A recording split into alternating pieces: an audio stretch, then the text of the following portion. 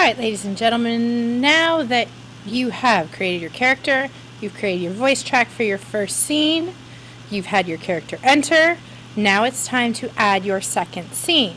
So what you need to do is go over here to add a new slide, and it's going to pick the same background as you did before. Now if you want to change your background, you can, but you need to make sure it makes sense in your commercial. Now, then you need to follow the same steps again. So, you need to pick up your character. You can choose whichever one you want. Maybe this time around she's doing something a little bit different.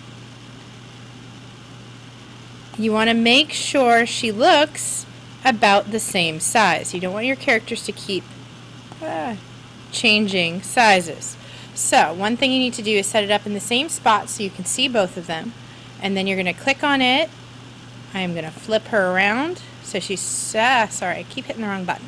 I'm going to flip her around. Right? Oh no, that's the animation settings. There we go. Sorry. I'm going to flip her around. So she's facing the same direction. I'm going to click on her again. I'm going to grab a corner.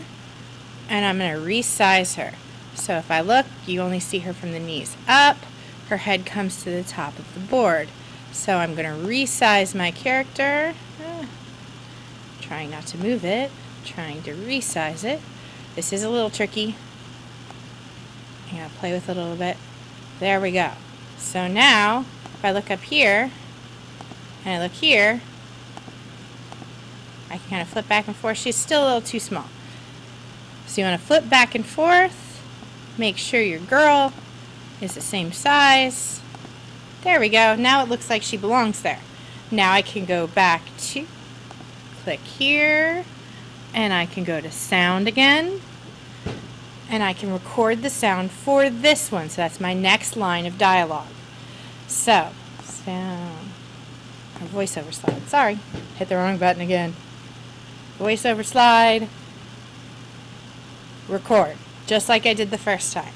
So this will be my second line of dialogue. And then I just continue on. Keep adding slides.